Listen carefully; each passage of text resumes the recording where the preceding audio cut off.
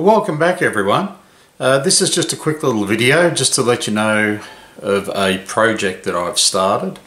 If you're one of the ones that follow my Facebook page, then you would have seen a post a little while ago about my 3D printer giving me some problems or challenges. Challenges, not problems, challenges. So the challenges seem to be becoming even more frequent now, and to be absolutely honest, I've just about had a gutful of it.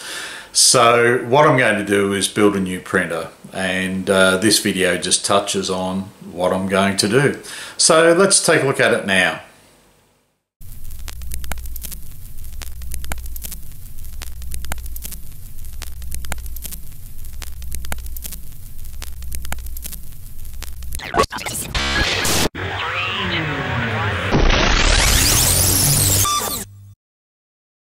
Well, if you've been following my channel for any length of time, you'd know this is my Delta printer that I use for all my 3D prints.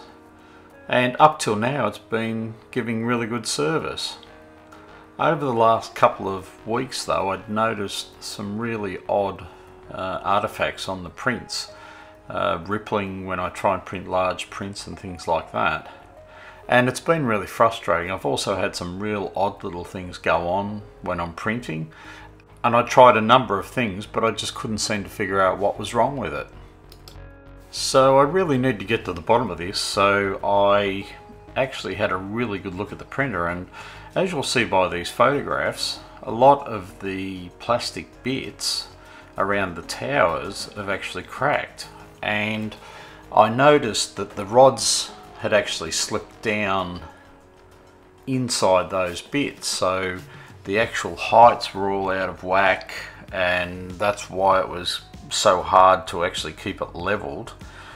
And also I found a couple of other loose bolts and things like that. So anyway, what I actually did, I set the rods at the height that I really needed them at, and just glued the plastic bits around together and around the rod, and put it back into service, and found that after I got it all leveled and everything like that, it was back to almost printing perfectly.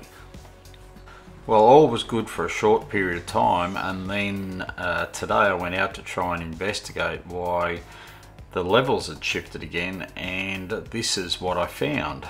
One of the height adjustment screws on the towers, the plastic is totally disintegrated, and when I look at the other towers, here's another crack that you can see in one of the other bits of plastic.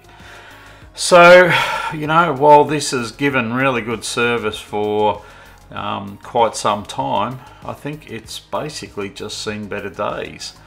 However, I suppose the good news is, while it was printing well, it's been very busy printing bits for a new printer, and here's some of them here.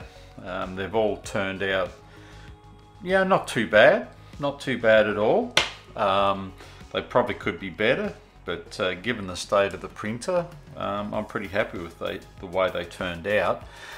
Anyway, this is a new set of bits for a Hypercube Evolution printer.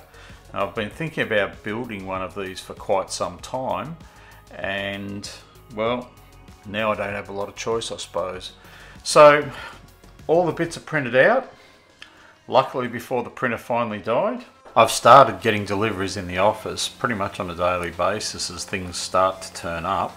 Unfortunately, the frame's still probably about a week away, but I'm dying to get into it, and as I do the build, I'll be making posts, so feel free to follow along, and if you've got any questions, by all means just send them through and I'll do my best to answer them as I go anyway. I'm building just a straight 300 by 300 by 300. I did think about going bigger, but I've decided to keep it the same, but I am making it a little bit taller just to get a bit more space to put the power supply and things like that in rather than hanging them off the back. But I'll cover off on that as I start getting into the build. Okay, well, cheers for now. If you like what I'm doing, then please do like the video. If you'd like to see more, then please subscribe, and don't forget to hit the chime so you get notified when I post something new.